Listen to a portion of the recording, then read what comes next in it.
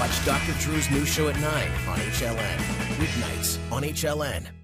Alicia, can you understand people like me who just hate mothball smell? I can't stand it, but it must be quite an offense to you. But my understanding is that for you, this is a strong association with your grandmother who had mothballs around her, and that was somebody you were deeply attached to. Is that correct?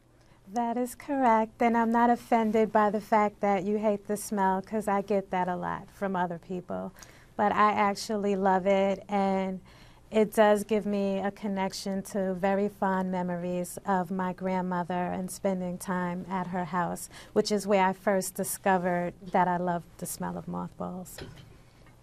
So, Dr. Sharp, do you agree with me that this is sort of a bid for emotional regulation, but not only that, but it's also maybe some sort of, I don't want to say disordered because that's putting a negative spin on it. I hate to do that, but just sort of a alternative kind of an attachment.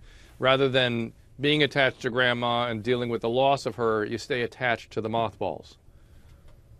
An alternative attachment or a substitute attachment, you know, we're so powerfully influenced by our senses. When I was researching my book, The Emotional Calendar, I found all kinds of examples of just this kind of thing, how people are so not addicted or maybe not compulsorily kind of driven, but just wanting to have more kind of feeling, and even if it comes in through what could be a toxic chemical, which is mothballs.